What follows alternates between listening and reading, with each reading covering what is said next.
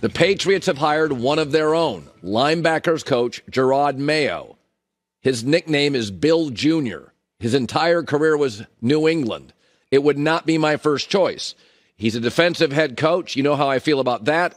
It's a lame, talentless offense, and good luck for a linebacker coach trying to solve it. I do, however, think there is a way to solve it, and the Houston Texans are the way. Got the number 3 pick in the draft, hitting a quarterback. You get Drake May, Jaden Daniels, LSU. Kid becomes C.J. Stroud-like, and you have a smart GM-level guy that can do the personnel in the draft, and you can just worry about the defense and getting it right. Listen, Sean McDermott's in with a great quarterback. Todd Bowles has Baker Mayfield. He made the playoffs. John Harbaugh's got Lamar Jackson. If you hit on a quarterback, that's where defensive coaches thrive. You fix the defense, have a star quarterback lead the offense. But he is known as Bill Jr. So it shows the power of tradition. In the Northeast, I lived there for a decade. Boston is the most provincial town out east. It's lovely. It's wonderful. I've got friends there. It's a stay within the family town. Fences make good neighbors, as they say, in New England. It is, they keep their arms around the region. If you look at most great hires, it's outsiders, though. Sean Payton to New Orleans was an outsider. McVay to the Rams. Shanahan to the 49ers. Stefanski, all those years in Minnesota, Cleveland. He's going to win his second head coach of the year. Pete Carroll in Seattle, no connection. If you look throughout the NFL, it's mostly outsiders. John Harbaugh to the Ravens. A couple of coaches we like now, young guys. Shane Steichen, Indy, no connection. Zach Taylor, Cincinnati, no connection. Mike McDaniel, Miami. So outsiders do very, very well. And I would have tried to get an offensive guy and a new set of eyes and new ideas and new perspective, but they're going to go with Bill Jr. It really comes down to their first draft pick. If they can find a quarterback and hire, like the Texans did, a really sharp guy upstairs, you can turn this around quickly. I mean, the Texans were a joke this time last year, an absolute joke, top to bottom. Now, I think they're going to win this weekend. I think they have a real shot to win this weekend. But the Patriots, it does feel like, to me anyway, the Patriots are just adding a new chapter to the same old book. But it's the power of tradition. It's hard to let go. I grew up as a kid, and my college football team, the Huskies, won a national title. And for the next 25 years, anybody that knew the former coach, had a coffee with him, they often wanted to hire as the head coach. That's just the way it works in football. If you've had great, sustained success, you generally look within. I would go outside. I would go offense. I would reboot. But, again, you hit on the quarterback in the draft. Texans did it. The Patriots certainly can. Here's Eric Mangini, the former Patriot, plenty of rings yesterday. Jerod's never played anywhere else. He's never coached anywhere else. The only system he knows is the system that he's been in. So you're going to get a younger version, a different personality, but he can't draw on any outside experiences of other ways to do it. I don't know if you want to go follow Bill Belichick because of what the expectations are. And Jerod Mayo, I'm sure he's an excellent candidate, but it's the same thing that you had, and that could be that's going to be challenging.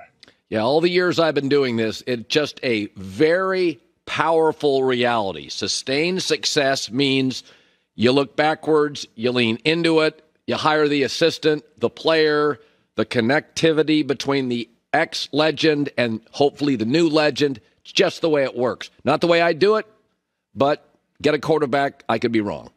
So there's a story, Dan Graziano, a very good reporter, is reporting that the Eagles firing Nick Sirianni on Monday, if they lose to the Buccaneers, is on the table. So we have talked about this.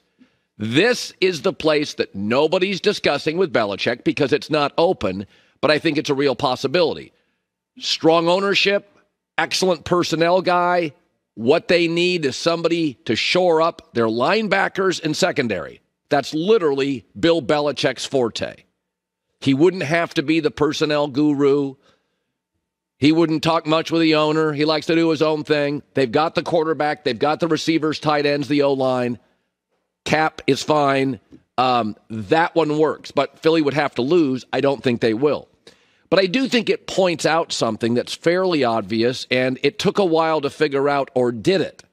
Nick Sirianni, between his sort of juvenile sideline antics and theatrics, his anxiety at the podium, and the total erosion of the Eagles' offense, and he's an offensive guy, it appears that Nick Sirianni's a bit over his skis. It was Brandon Staley with the Chargers. The more money they spent on defense, the worse it got. Had to fire him. They're spending plenty of money on offense in Philadelphia. It's bad and getting worse. All the great coaches offensively in this league, McVay, Shanahan, Andy Reid, they lose coordinators all the time. It has very little effect on the quality of the offense. I mean, Kevin Stefanski's on his fourth quarterback. It's had no effect on the offense. Zach Taylor lost Joe Burrow halfway through the season. They finished above 500. Sirianni just lost a coordinator. He didn't lose A.J. Brown. He didn't lose Donovan Smith. He didn't lose his left tackle. He didn't lose Kelsey. He just lost a coordinator. McVay loses him annually. Shanahan loses him regularly. Andy Reid's lost several. He loses a coordinator, and it's man overboard. So we have multiple offensive coaches this year on their second, third, and fourth quarterback. Steichen, Kevin Stefanski. Look at Green Bay. Look at how much Jordan Love has improved October 15th to close to January 15th. He is like a new player. I mean, you can say you knew all along, but LaFleur was barking at Jordan Love after games at the podium in October, and now all he talks about is how good his parents are, what a great kid he is. I mean, it's like transform Jordan Love, and Jordan obviously deserves a lot of credit for that. But here's what I would ask you. Whenever I have a question about a coach, the first thing I ask is, are they getting their side of the ball right? Nick Sirianni loses a coordinator, all the talent in the world, can't. The second thing is Brandon Staley's Chargers. What's your identity? I thought it was analytics, and then it stopped being analytics. What is Nick Sirianni's identity? Is he a great play designer? No. A great play caller? No. A massive culture builder like Dan Campbell in Detroit? Not really. So when he got hired, I talked to 2 or 3 people in the league, and they all said the same thing. I don't know if he's ready. He butchered the opening press conference. Honestly, looked absolutely terrified to be up there. And it was very turbulent for a year until Shane Steichen started calling plays. And my guess is Shane Steichen created a shield to protect his limitations, because that's what it looks like right now. Sometimes in life, it takes a while for the truth to come out.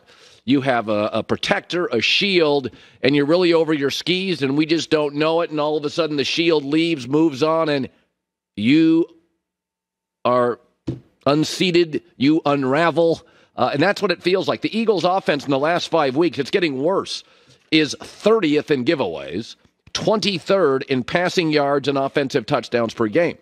So again, Sirianni leaves. They have some inertia from that offense. Shane Steichen leaves, They've got some momentum from that offense. The longer he's gone, the worse it gets. It looks like to me it's a Brandon Staley thing. By the way, Brandon Staley was one of the finalists for the jobs in Philadelphia. That's why the Chargers, I was told, hire him. The Eagles wanted him. So they wanted a new young guy. Staley didn't work. Nick Sirianni loses Monday. I mean, if the story is out by a legitimate reporter, firing him is on the table if he loses. Well, that means if he loses, he's fired. Unless it's like a brilliant offensive performance, they lose in overtime, there's a bad officiating call. So this is the one to keep your eye on with Belichick. It's not being discussed because it's not open. But I always worry if you can't get your side of the ball right. And secondly, when you have a great coordinator or somebody leaves, and the longer that person's gone, the uglier it gets. Remember, over 50, 60% of the guys hired don't make it. Right? They don't make it. And even the great ones, Andy Reid in Philly, Belichick in New England, eventually that doesn't work, and you move on. Hi, everybody. Thanks for watching. Subscribe here to get the latest from the show. Also, be sure to check out more of the best clips from The Herd or go watch a few segments from other shows on FS1.